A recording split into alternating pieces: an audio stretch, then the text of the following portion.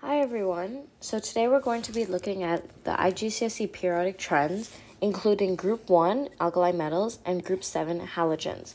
So let's start looking at Group 1. So you may or may not know that Group 1 metals are called alkali metals, and this is the group we have lithium, sodium, potassium, rubidium, cesium, and francium.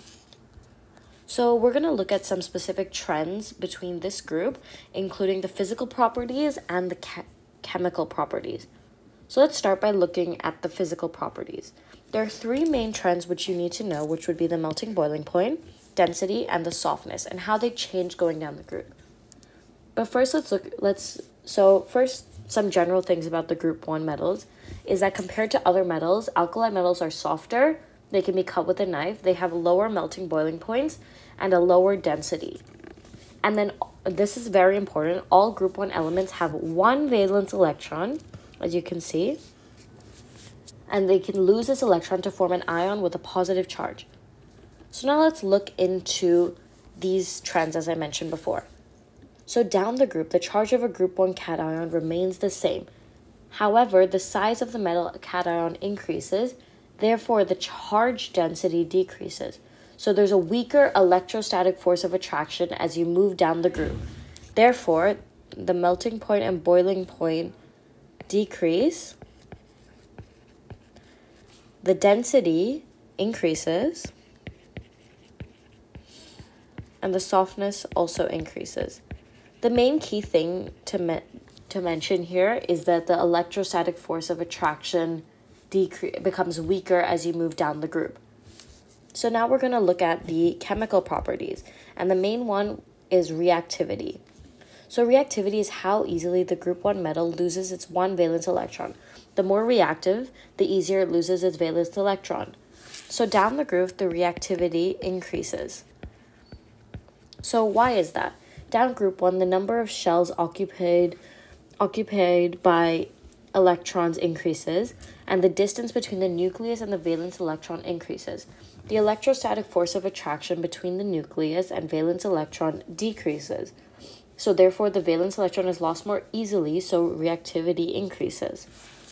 So this is really important that you remember these four properties. These ones are the physical, and then we have the chemical property, and you remember how they change down the group. The next thing we're going to look at in terms of Group 1 is the reaction. So the main reaction is with water.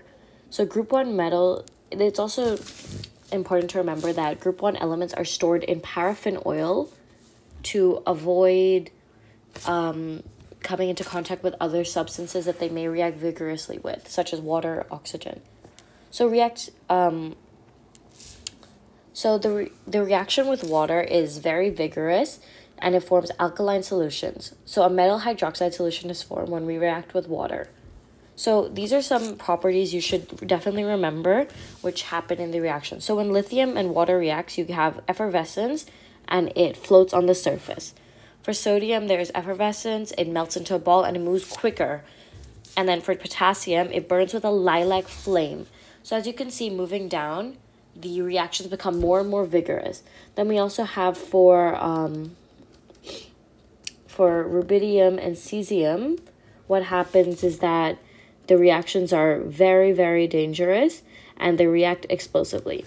So this is what the reaction would look like. You have water and you have an alkali metal and it will react like this. So this is the equation that you'll find for the reaction. So you'll have your alkali metal plus water gives an alkali metal hydroxide plus hydrogen. For example, we could have lithium metal plus water gives you lithium hydroxide plus hydrogen. And then now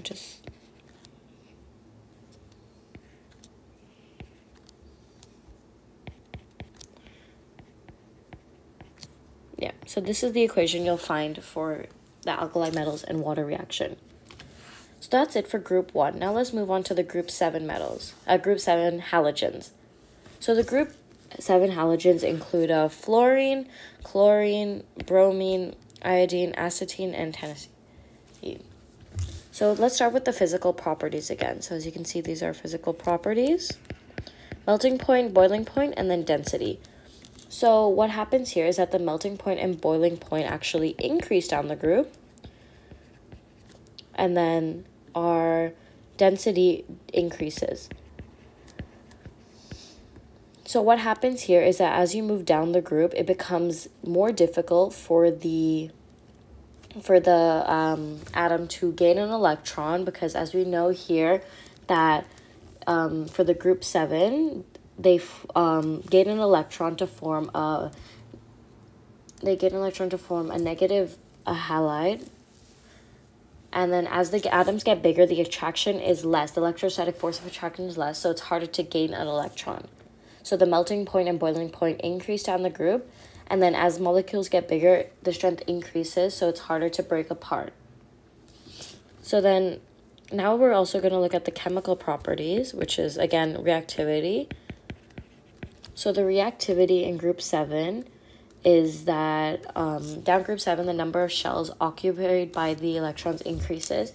So the nuclear force of attraction experienced by the incoming electron decreases.